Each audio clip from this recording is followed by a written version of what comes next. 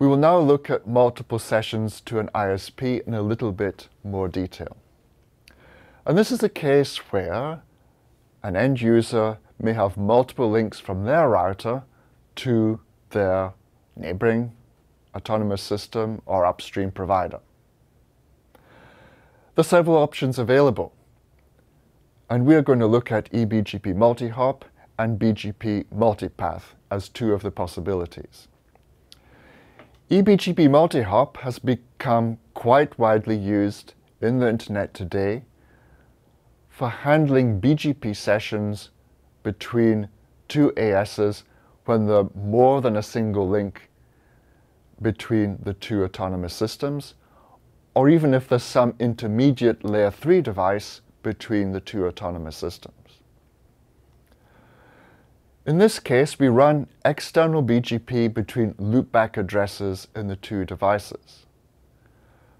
If you look at the diagram, router A and router B are physically connected to each other, as we've seen in the examples before. However, we can't really run eBGP on the point-to-point links because the diagram has 3 point-to-point links. If we just run one session, which link do we use to run the session on? So this is not going to work. So instead, we run eBGP between the point-to-point. So in this case, we run eBGP on the loopback address. Of course, the loopback interface on router A is not directly connected to the loopback interface on router B. And one of the requirements for eBGP is that the interfaces are directly connected. So how does router A find how to get to the loopback of router B? What we have to do is put an entry in the global RIB pointing router A at the loopback of router B. In this example, I have set up 3 serial connections between AS100 and AS200. So I put a simple static route for router B's loopback into the configuration on router A, pointing to the 3 serial interfaces going to AS200.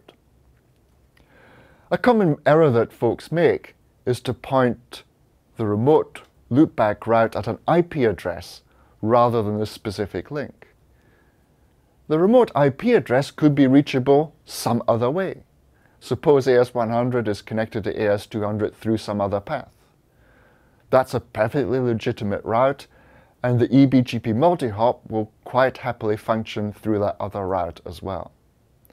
So the 3 parallel links shown in the diagram may be down, but the BGP session may quite happily continue to function. This is not a situation that we want.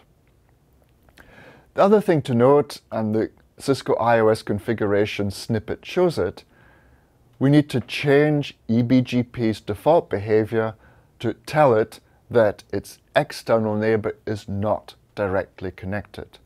And that's done by the neighbor address eBGP multi-hop command.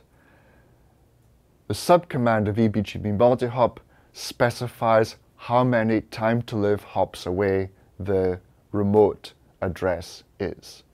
So we make it 2. eBGP multi-hop of 1 means directly connected. It's the neighboring device. 2 means it's 2 hops away.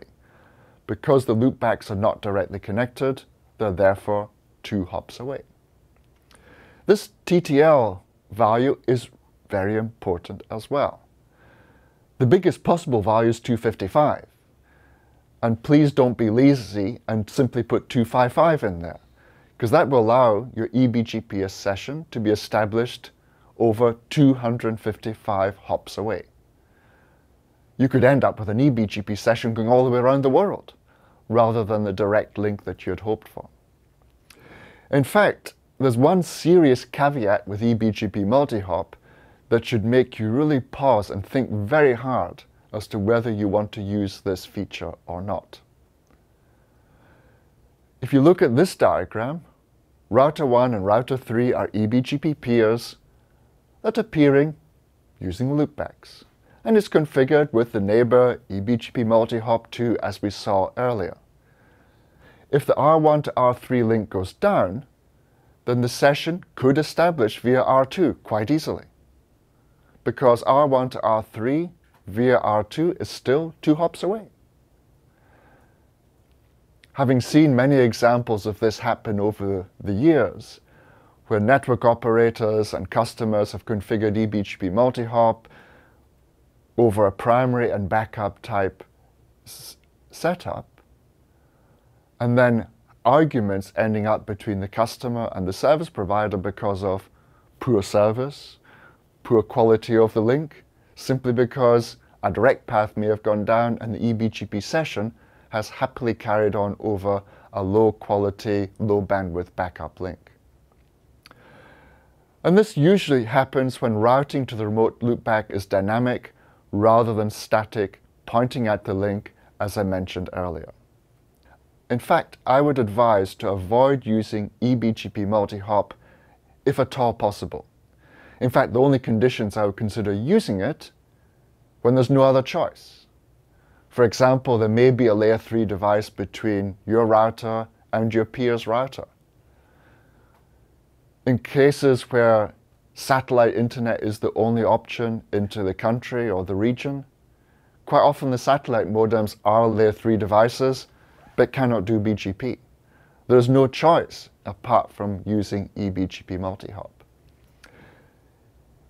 If you need to load share over multiple links from your router to your neighbor's router, eBGP multi-hop is a good and cost-effective solution.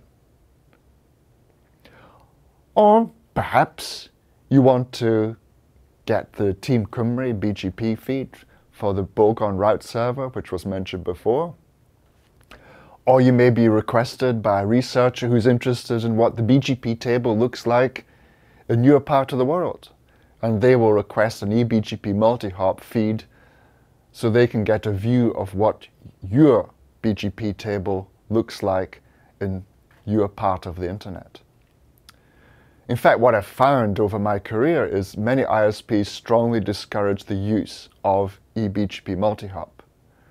And there are many documented cases of official statements or otherwise from operators who insist to customers that they will not use eBGP multi-hop. The second example I want to look at of how to handle multiple parallel connections between a local router and a peer's router is BGP multipath. Now, when this first appeared, it was actually extremely useful. Internet routing table was quite small, and this was a good solution to a problem of trying to get enough bandwidth between adjacent networks. If you look at this example, AS100 and AS200 again have 3 parallel links between the router A and router B. What we do in this case is we set up 3 BGP sessions. 1 BGP session on each point-to-point link between the 2 autonomous systems. And then turn on a BGP option called maximum paths. It depends which platform you're using. Some platforms have as little as 6 parallel paths possible. Others can go up to 16 or even more. And what this does, it puts 3 copies of the BGP table into the fib. And what happens then is the router will load balance it using the fib to send traffic over the 3 links between the 2 autonomous systems. Just note, if you're using the full BGP table today, and that in October 2017 that was 670,000 prefixes, this could get a little unwieldy if unscalable. 3 copies of 670,000 V4 prefixes makes for a rather large fib. Otherwise, the simplest scheme is to use defaults and learn or advertise prefixes for better control. Planning and some work is required to achieve good load sharing. Pointing default towards one ISP, learning selected prefixes from the second one, modifying the number of prefixes learned to achieve acceptable load sharing. And as I said earlier, there's no magic BGP multi-home configuration available on any router.